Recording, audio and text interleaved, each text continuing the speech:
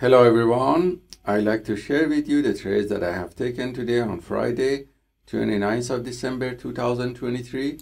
These trades were taken on Nasdaq, Dow Jones and S&P 500 futures.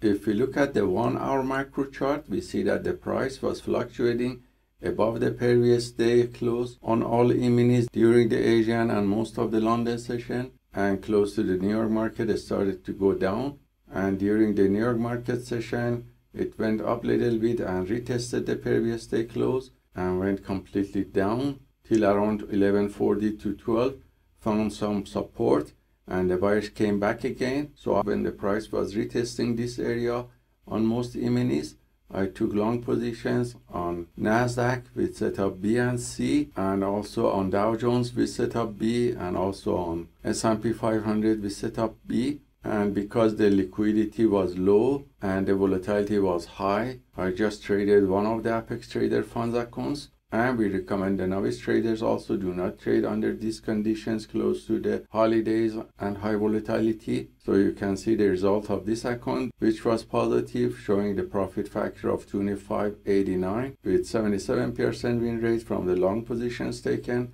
and the average win to loss ratio of 7.4. The largest winning trade was 315 and the largest losing trade was $34. So hope this trade taken by the PAAT system is useful for you, and let us know if you have any questions. Have a wonderful day and also holidays, and Happy New Year to everyone.